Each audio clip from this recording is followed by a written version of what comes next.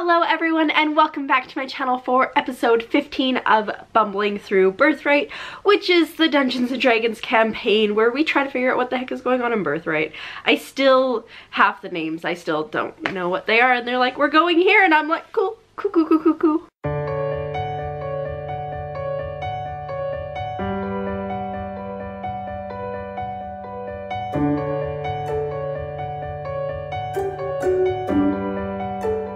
If you missed the last session, make sure that you do check out the link down below to get caught up, and there's also a playlist if you wanted to watch all 14 before you get here.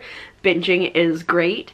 But for a quick recap, at the end of the last session, we were trying to deal with a demon, like a potential demon summoning that was going to happen, and so we decided to summon something from the plains to help us out that's apparently going to be able to help us out. And last session ended with this giant fiend stepping out of the portal. He's got a sash, he's got a tiara, end session. Like I mentioned before, this is a character that came up in other plains campaigns that we did, like before I was even playing with them.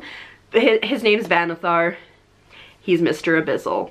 Long-winded story there. If you want me to get into it, let me know in the comments down below and I'll either just answer there or I can do a video on it. I don't know. But with that, let's get into the story. So for this session, for I think the first time for this campaign, we had all the player characters there, which meant we had Roz, we had Rainier, we had Renalfer, we had Brindis, we had Yan, and we had Val. 6 of us. I mean, if you're ever gonna summon a fiend, when you have 6 players is kind of the time to do it. So Vanathar gets there and we kind of tell him the situation that's going on, and he's like, oh, Vazdenra, I hate that guy. He's just trying to open up another front of the blood war. I am so down to help you. Here's how I'm gonna do it. I'm gonna keep an eye on this guy over, you know, in the plains, and when he's alone, I'm gonna summon you guys there and you can just kill him and it won't be a problem. I'm sure it will be a problem, like, I'm sure it will be. But he makes us give him permission to summon us whenever, and we're all like, you can summon us whenever, once. And he promises he'll return us if we're alive, and Val is like, is he just gonna kill us so he doesn't have to return us so then we can join in his blood war? So I think it's gonna be a problem. But with, you know, our permission, he pieces out, we leave and we go on our way, and not a problem yet, but like I said, I'm sure it'll come up at the most inopportune time. We then head up to Ravenroost Castle because we haven't done petitioners for a while. We were kind of dealing with war, and the last time we really had petitioners, they were all asking for Brindis's hand in marriage, which now that she is betrothed to King Ruthgar, not so much of a problem. So petitioners aren't as scary for her. Well, I mean, she hates petitioners all the time, but you know. There's 6 of us. We can help her out. So the first big group of things we need to deal with is all these ravens that have been coming to the castle, because everybody left, right, and center is offering up their province, their city, their town, whatever, to be the location of the royal wedding. And there's politics involved, obviously, because we've got Stjordvik and we've got Svinnik, and in between was the Bandit Kingdom. If we have it in one of these provinces, people are going to be like, you're playing favorites. So we pretty much have to have it in the old Bandit Kingdom. But where's the best place? And we discuss, and we think that probably up in the Sarkal province, which is where the Lady of the Woods was, is the best place, because, like, you know, we're bringing you honor because you kind of started this whole thing, and also, you know, we really want you to be an active member in this government. So I think that's where we're leaning, but we haven't quite got there yet. We also have to do a lot of talking about the constitution, because as the 2 countries are coming together, they need to write a new constitution, or at least kind of manipulate theirs so that they work together. Because, like, we had a law against necromancy. They didn't have a law against necromancy. We had a law that protected druids. They didn't have a law that protected druids. And now neither of the country, or I guess the whole big country, does not have laws against necromancy or to protect druids. So I feel like, I don't know, the druid thing might be okay, but the necromancy thing, there was a law for a reason, right? Like, you wonder why there's like stupid rules or stupid laws sometimes. They're there for a reason. And the last petitioner that comes in is a chieftain from Hollingholm. He's like, look at those south banks down there, which is kind of by where the docks are. He's like, they look like trash. We need to make them look good because it's a blight on society kind of thing. And he basically just wants us to pour money at it and fix it. And so we came up with a compromise that will probably bite us in the butt later on, but basically we said, you know what, go out, do some research, tell us, give us a proposal, like a good proposal is what you think we need, and we will look at it then and we will decide at that point. So at least we were able to push him off for a while, but I feel like he's gonna come back with like some 80-page proposal and we will have no option but to like put a couple gold bar into it. After that, we make a quick pit stop so Jan can talk to Sten, who's like his right-hand man. He wants information about Iver because that's that new city. What is going on there? Can we maybe bring it up from the levels of kind of destitution it's in? I don't know. And then we head off to Viborg because we still have to deal with the fell wizard up there and his little beefy muscle man. I don't know what a fighter. I think he's a fighter. But much to our surprise, Asa, who if you remember used to be Val's like arch enemy, is offering to come with us because she's a paladin now for the Church of Holm. She's very righteous and she used to live in Viborg and she hates a lot of people in Viborg. So she's like, you know what, I'll come with you, I'll help you get in. Blah, blah, blah, blah, blah. At this point, our entire army is kind of around Viborg. It's barricaded itself. The gates are all locked. Nobody's getting through them or over the wall or whatnot. Like, it's gonna be a siege just like it was in Iver. And it's probably gonna go on for a lot longer if we decide to employ this tactic because there's a necromancer in there. And anybody that dies as the siege goes on is just going to be raised up to be part of his army.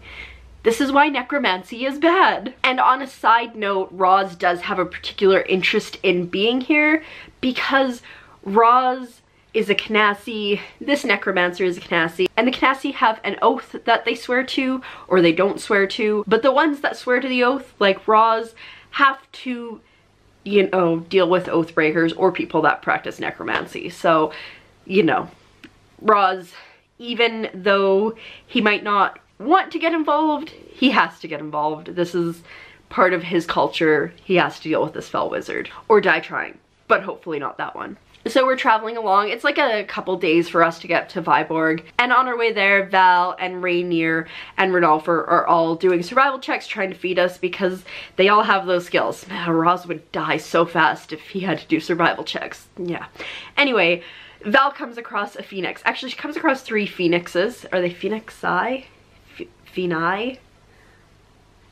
And while 2 of them fly away, she tries to engage with one and they talk and she's like, oh, this is what we're doing. And he's like, you know what? I really hate evil things. So if you need me, call me. No matter where you are, no matter how far. Okay, maybe he didn't say that. Now I have that song stuck in my head. But basically she now has a phoenix that she can call to help us out with this necromancer, which is a pretty cool thing. So we continue on our way and eventually we get to Viborg. Among the party there is talk and fear that maybe some of our troops might be spies or something, so half the party doesn't want to tell them that we're here and just go inside to the city instead. The other half is like, well, somebody should know that we're here just in case. In the end, we end up just going in. The shed that we had to go through to get to the secret entrance that Asa knew about, those guards know that we're going in, so at least like 5 people know where we are in case we need them. Like, yeah. We get into the city and it's pretty much deserted. There's like nothing going on. We make our way, I think we're like going through the sewer basically, and we make our way and we get all the way up to the keep or the castle of Viborg. Still no issues. This is nice. I like this. Asa kind of takes off to do her own thing, and so the 6 of us get up to the gates and Jan steps forward because Jan is great at deceiving people, and he goes, hey, listen, we've got a message for Aldine, which is the name of the fell wizard, from Fulgar. Fulgar's not actually dead, but it's very imperative that I send this message. And he deceives the crap out of them to the point that they're like, yeah, just go ahead. Like at first they were like, you know what? I want to give the message because like I want to be, you know, powerful and prestigious, and Jan was like, no, I need to do it. And then like I said, his deception check was so strong that they're basically like, yeah, here you go, are you sure you're not Fulgar? So then we make our way kind of through this courtyard, and at the end of the courtyard on this dais is sitting this Beefcake Thorak. He's that fighter I was talking about earlier. And we go up to him and we're like, hey, you know, we've got a message for Aldine from Fulgar. And he's like, listen, Aldine doesn't want to be disturbed. Like, just tell me what it is. I'm like his second in command. And we're like, no, no, no. And so another deception check, and he's like, yeah, okay. He's not as convinced as the guards were, but convinced enough to let us go. So we go and we're like halfway up the stairs, and then I think like we're trying to be stealthy. And I think Val like hits a suit of armor or something because we are not stealthy. And so Aldine yells like, what's going on? And Jan is like, oh, it's me, Thorak, blah, blah, blah, blah, blah, you know. And he's like, well, you know not to disturb me. And so he comes out, and then obviously he's not Thorak, and so a fight begins. And it's nice that there's 6 of us, but as soon as we start attacking Aldine, Thorak's like, what's that noise? And he comes up behind us, so now we're kind of sandwiched between this beefcake and a fell wizard. And you know, I don't know about you, but that's not a place I want to be, especially as a squishy wizard myself. Fortunately, our initiative rolls were pretty good, so we're laying into Aldine pretty quickly. Like, Rainier's going up there raging. And so when he finally gets to go, he's like, peace out, and he just dimension doors over to behind Thorak because safety behind his beefcake, and also then he's close to the exit so he can peace out. And that actually worked out really well for us because otherwise, like, he's a necromancer. He's gonna kill us real quick, which he then tries to later. Like, we're trying to get through Thorak.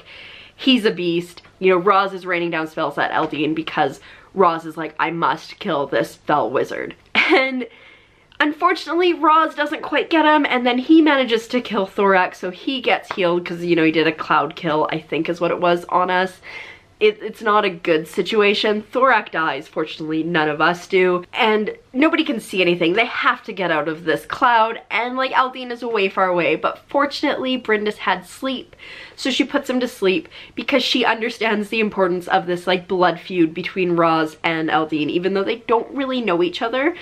But, you know, Roz gets the kill, pierced through the heart, gets some blood points, which is awesome. So got rid of a fell wizard, got some blood points. Win, win, win, win, win. But we were all super hurting after that, so there are definitely some healing and some potions and all that. Like, poor Mr. Wizard Roz was down to like 3 hit points, I think.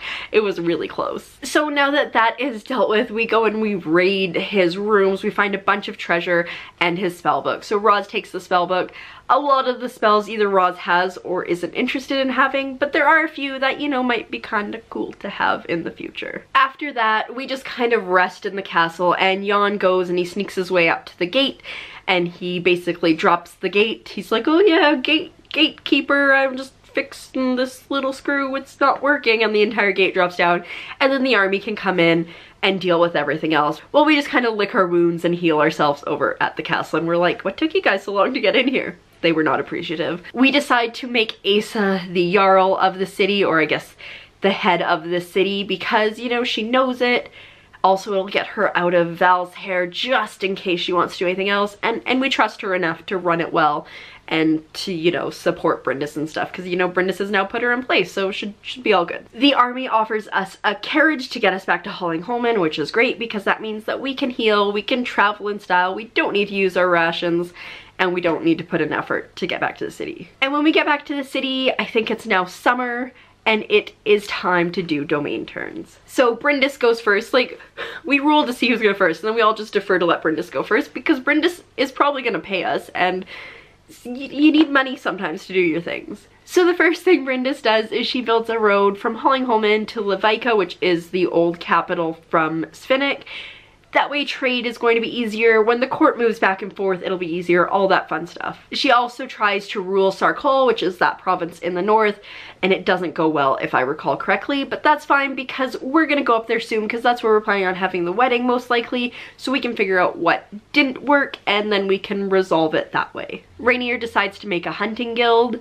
So he's now got a holding. It's a level 0 holding, so I'll have to wait till next domain turn to level it up and then start to make money. But hey, we're all starting to slowly collect things that we have, and that's exciting. Val then levels up her shipbuilding place, so now her holding is level 1, which means that next domain turn she will actually start to make money, and I believe also Regency, so that's super exciting because she has been working on this for a very long time. Roz has a source, and Roz has one ley line, but Roz takes this opportunity to build another ley line. So now instead of being a source 8, Roz has a source 15, which is great because then Roz gets 15 Regency every turn, which is pretty awesome because prior to like the last 2 domain terms, Roz has gotten nothing. So this is very exciting. It went off without a hitch, cost a lot of money. Roz has like 18 gold now and silver and other things, but Roz is super poor. Roz is gonna have to figure something out here. Rainier too takes this turn to level up his church, and it's neat because he got the church at the same time that Roz did his source.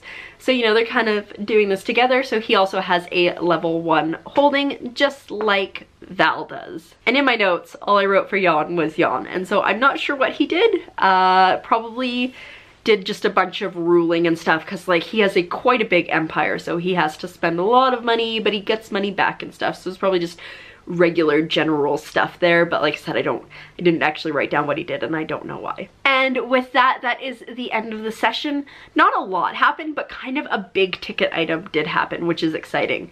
I was actually half afraid that Vanthar was going to suddenly summon us in the middle of that battle, which he didn't, so that was nice.